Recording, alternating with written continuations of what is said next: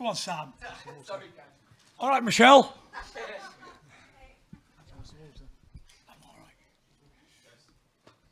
Who's going to start? Frank, are you going to? Tyson, to your right, congratulations on a great performance. First of all, how did you get off the canvas there in the 12th round? I mean, that was a really violent knockdown. I thought for sure you were out. Can you talk us through that? Well, first of all, I'd like to thank everybody for turning up for the press conference, and I hope everybody enjoyed the fight as much as I did. How did I get up from the knockdowns? I don't know. I had a holy hand upon me tonight and brought me back.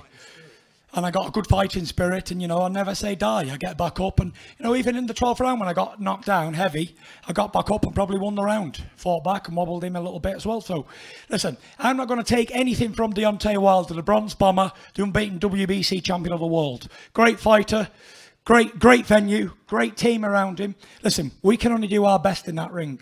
And no matter what anybody says or what anybody don't say, Deontay Wilder is a hell of a champion.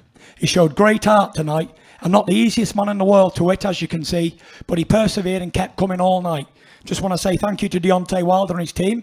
Thank you to America, Showtime, BT Sport, Frank Warren. It was a great fight, and it was a pleasure. But listen, it was what it was. I enjoyed every second of it.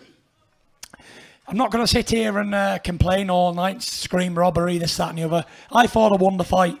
I'll leave the audience to decide what they thought. But listen, two men tried their hardest tonight, tried our guts out. We trained for 10 weeks, away from our families, put the sacrifices in. We both came in great shape, very fit, and it showed. I hope everybody enjoyed it as much as we did, and I'm sure we're going to put a great show on it in the second fight. Tyson, I'll be back. Do you think in a second fight, again to your right, do you think in a second fight, given now you had a big fight at the high level like this, that you would perform at an even higher level than you did tonight? You know, you never can tell. But one thing I do know is there wasn't many people who thought I could come here and box like that after the 2.5 years out the ring. And it's not been any secret what I've been doing out the ring. I've been living like a rock star. But that ain't a great thing, by the way, because I've had a very low time doing it. And I fought back from suicide and mental health and depression and anxiety.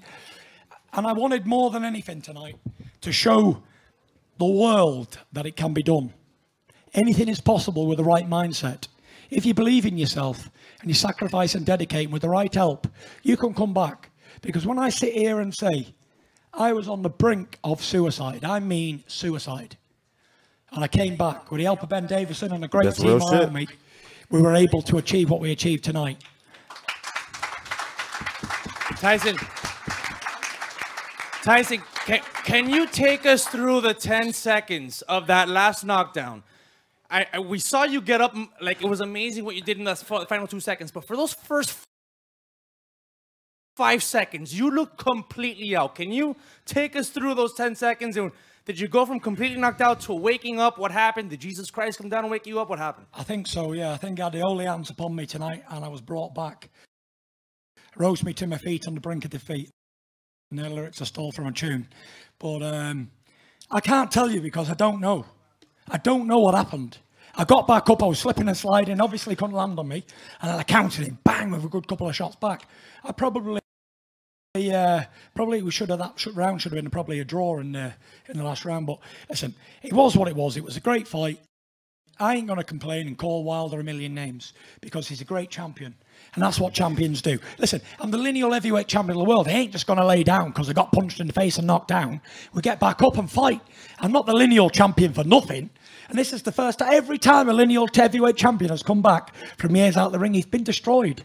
So I set a precedent tonight. I think I'm the first one to come back and do well.